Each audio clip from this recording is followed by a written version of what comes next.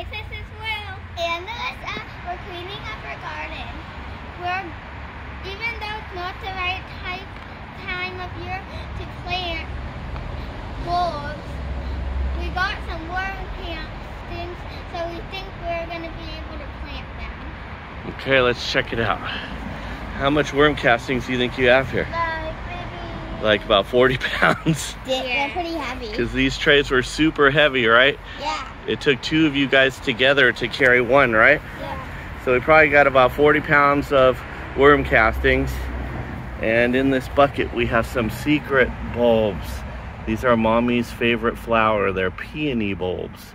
And we were supposed to plant them a couple months ago, but we were late to the party. But we're gonna try it anyways. So, kind of cleared some spots in our garden in between our other bulbs. And then we're gonna amend the soil with a ton of worm castings and water it a lot and see if we can get it to grow. What do you think, kids? Yeah. You think they're gonna grow? Yeah. Yeah, maybe. Hope so, right? Yeah. Okay, and then let's see, just a quick update. Here's our gardenia bush that we've been adding worm castings to.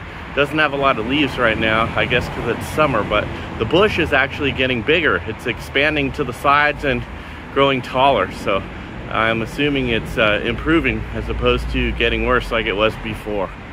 So anyways, we're gonna get back to planting before it gets too hot. What do you guys say? Thank you for watching. Please subscribe. Bye. Bye.